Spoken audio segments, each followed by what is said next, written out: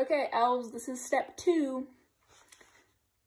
So once you've done your down and up stitches around the whole outside of your pieces of leather, and you've trimmed any leather on the top that needed to be trimmed, I made a different video on that. So don't just go cutting things. Watch the video first so you know what to cut. Sometimes you don't even need to cut anything, which is the goal, but it is helpful sometimes to cut a little bit down on the top. So once you've done that, and once you've sewn all the way up to the very last stitch, here's what you're gonna do. You're going to flip it over so the side your thread's coming out of is facing up. And then here's the important part. You're gonna pull the thread up and over the top part of the pouch. Okie dokie, so once you've pulled this thread up and over the top of your pouch, you're gonna flip the pouch over. See, you went up and over.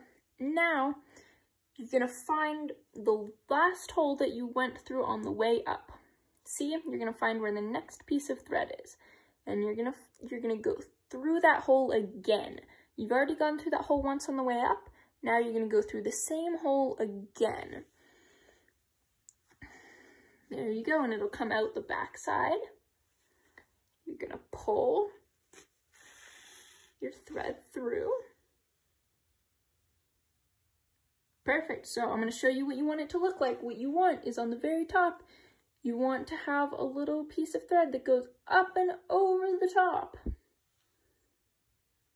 Now you're gonna sew back through the pouch, all the way down, all the way around, and back up. And you're gonna sew between the stitches you already did. So once you're done, all of this should be covered in thread, and there should be no red parts. There should be no leather peeking out of this line of stitches. So you're gonna go to where your last stitch was. You're gonna find the hole. You're gonna push through, and when you pull through, it's gonna cover this red part up, which is what we're trying to do. And it'll make the stitches stronger because there'll be 2 stitches instead of just 1.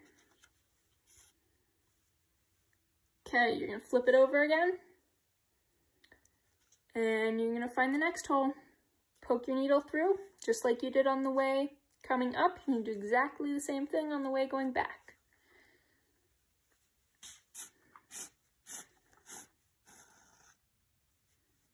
One more time. You can go over this blank part. You're gonna go over the blank part where the leather is. You're gonna find your next hole. You're gonna poke your needle through and pull it out the other side. You're gonna do that exact same process the whole way back around, all the way until you get here to where you started.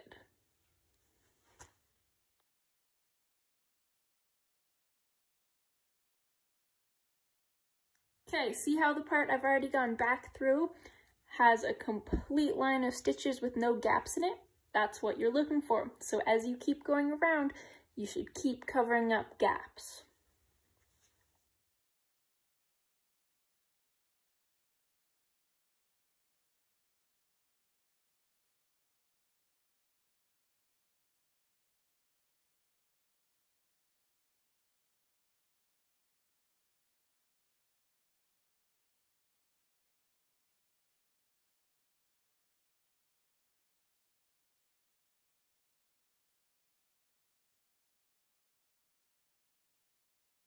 So once you've made it back to where you started, where your little tail is, you're going to keep going, and you're actually going to do an up and around just like you did on this side. So you're going to go down through where your tail is, pull out the back, and then flip your pouch over, find the next hole,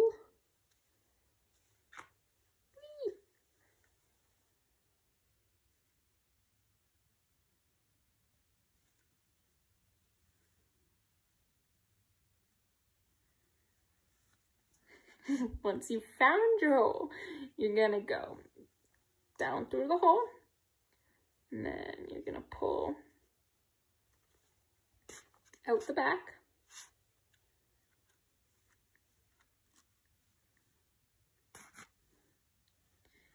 Okay, this is a common problem. See how my thread got wrapped around my pouch? That just means it got wrapped around while I was doing my stitch, and it's super easy to fix. So you're just gonna push your pouch through the hole in the thread, and voila, your thread's back where it's supposed to be. You're gonna finish pulling down. Now that your thread is back where you started, you're gonna go watch the next video. So watch video 3, and that'll show you how to finish up your pouch and tie it off.